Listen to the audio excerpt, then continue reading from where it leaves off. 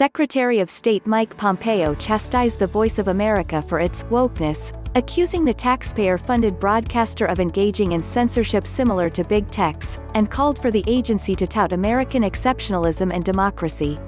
The U.S. top diplomat noted during a speech to VOA staff, aired around the world in more than 40 languages, that many of them didn't want him to speak at the agency on Monday. They didn't want the voice of American diplomacy to be broadcast on the Voice of America. Think about that for just a moment. Look, we're all parts of institutions with duties and responsibilities higher and bigger and more important than any one of us individually. But this kind of censorial instinct is dangerous. It's morally wrong. Indeed, it's against your statutory mandate here at VOA, Pompeo said. Censorship, wokeness, political correctness, it all points in one direction: authoritarianism, cloaked as moral righteousness. It's similar to what we're seeing at Twitter, and Facebook, and Apple, and on too many university campuses today. It's not who we are. It's not who we are as Americans, and it's not what Voice of America should be, he continued. It's time that we simply put wokeism to sleep. Saying there's a new dawn here at the Voice of America, Pompeo encouraged the staffers to give voice to the voiceless in the dark corners of the world. He said the international broadcaster's mission is to inform, engage, and connect people around the world in support of freedom and democracy. That's because expanding freedom and democracy are what America has always been about. You're the voice of American exceptionalism.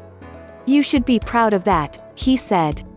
When the Chinese Communist Party attempted to exploit the tragic death of George Floyd to claim their authoritarian system was somehow superior to ours, I issued a statement, which read in part, "During the best of times, the People's Republic of China ruthlessly imposes communism. But amid the most difficult challenge, the United States secures freedom. There is no moral equivalence. This is a self-evident truth," Pompeo said. It is not fake news for you to broadcast that this is the greatest nation in the history of the world and the greatest nation that civilization has ever known. Indeed, I'm not saying this to ignore our faults. Indeed, just the opposite, it is to acknowledge them, he added. But this isn't the Voice of America, focusing on everything that's wrong with our great nation. It's the Voice of America. It certainly isn't the place to give authoritarian regimes in Beijing or Tehran a platform, he explained.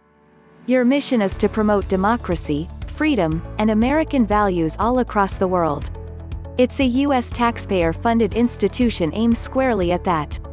Twitter suspended President Trump's account permanently because of the risk of further incitement of violence. Facebook also froze the president's account indefinitely.